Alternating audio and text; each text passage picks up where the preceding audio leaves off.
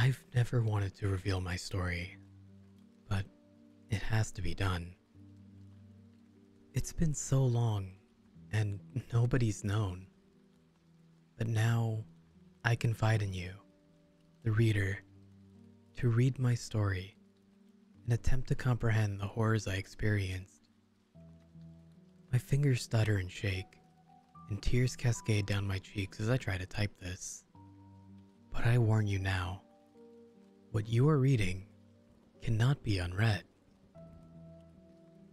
It was just an ordinary night in my apartment. I was tired. The days at the office had been so stressful lately, and I looked forward to the quiet release of sleep. It always seemed to make everything better, but this night was different. The wind seemed ominous, the sky seemed darker, and as I relaxed in my chair, watching my favorite sitcoms before bed, I saw what appeared as a strange silhouette standing outside my window. I focused my full sight on what I thought was there. Nothing. Just darkness. I figured I was just overtired. Just a little too much work today, that's all. I finished watching my show and retired to my bed. As I tried my best to sleep, I heard the door at the end of the bedroom creak. I dismissed it, too tired to get myself worked up over nothing. I then got the sense that something was watching me. I tried to shake it off. I just wanted to sleep. Finally, I heard something breathing heavily and slowly. At first, I thought it was me and that I was psyching myself out, so I held my breath for a moment. It wasn't me. I jolted upward from my bed and opened my eyes. I became frozen as I saw, at the foot of my bed, a young girl with long black hair, around the age of 6, in a white nightgown. She stared at me with unblinking eyes and a wide smile. She had deep cuts covering her face, and her hands that hung at her sides were covered in crimson. We both sat and stood staring at each other for a good moment, until she let out a horrifying, inhuman scream.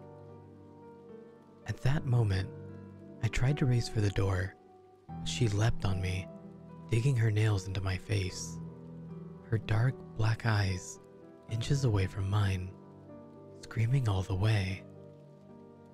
The screaming became deafening, and I soon lost my balance and hit my head on the table next to my bed.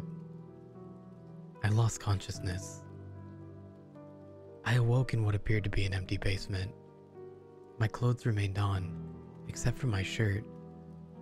I struggled to find my balance. My head was covered in dry blood. I looked at my arms. There were cuts all down them, writing down words. I found the words read, "Will you play with me?" It was also written on both sides. I gazed around the room in horror and found an iron door with blood seeping at the base. I slowly made my way there. There was no sign of the girl, though I feared she may be behind the door.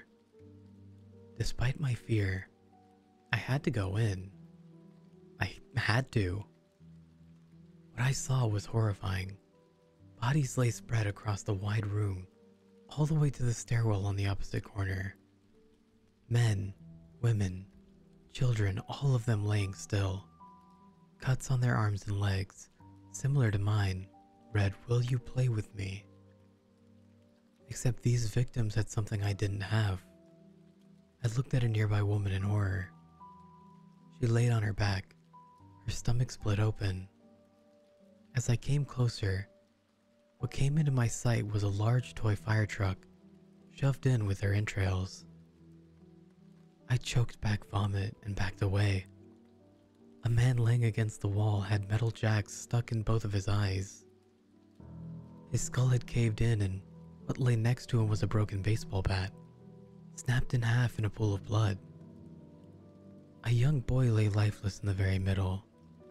His mouth was wide open, and sticking out of it was the beginning of a toy car track. It had been shoved down his throat. His chest was cut open, and his heart lay next to his body. In place of his heart were the dismantled pieces of a doll. I lost my control and vomited. I cried for a moment, but then the thought struck me. Where's the girl? I didn't think this wanting to know where she was, of course. I thought it very briefly before noticing the stairwell that stood at the corner of the room. I started walking towards it, but then I stopped. Something behind me was breathing heavily. I turned around, and there stood the girl, after having stood in the corner and waited the entire time I was examining the bodies. She then said, in a high-pitched voice that pierced my ears with terror, "Will you play with me?" She began screaming. I turned to run away, but she was on me. Knife-sharp nails were driving into my back and my neck. I struggled, and eventually I threw her off of me and onto the ground. I ran for the door, but it slammed shut. I banged on it and cursed, blood running down my back. It would not open. She was on me again. I elbowed her face, and she drove her nails into my back. I managed to push her off and turn around. As she lunged, I caught her.